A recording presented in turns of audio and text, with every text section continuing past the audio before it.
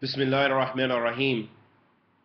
Alhamdulillahi Rabbil Alameen wa sallallahu wa sallam ala nabiyyina Muhammad wa ala alihi wa sahbihi wa sallam amma ba'd. Ayyuhal habati fillah, Allamah Sheikh Al-Muhsin al-Abbad, Sheikhana Hafidhullah Ta'ala, was asked, what is the ruling on going to Syria for jihad? Is it permissible for me to go there to fight jihad?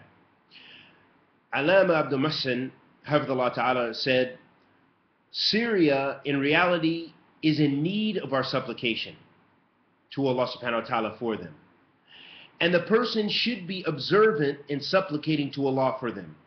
As for the issue of everyone going there, it is not an issue of people going and coming.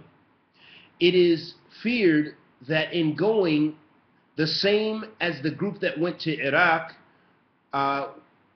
in which evil arose from them and corruption emanated from them, that we fear this. We fear that they will become takfiris, in essence, the Shaykh is saying. And may Allah subhanahu wa ta'ala bless us with ilman nafi'an rizqan tayyiban wa amalan mutaqabbalan wa sallallahu wa sallam ala nabiyyina Muhammad wa ala alihi wa sahbihi wa sallam.